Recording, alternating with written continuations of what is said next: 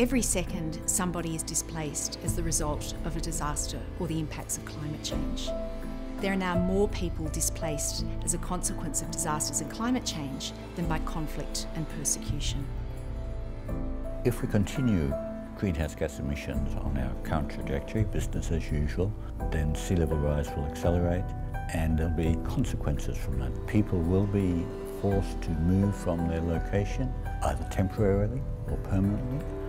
Some of these people will move within nations, but in some cases they may be forced to cross national borders. The fact is that people are already moving. This isn't just a problem in the future, it's happening right now.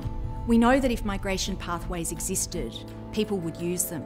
People would much rather travel safely than having to take dangerous routes to find protection. It's a challenge that is necessarily multifaceted and requires thinking from every angle. And that's why we need holistic policy responses that draw on that expertise to try and address what is going to be one of the biggest challenges of our time.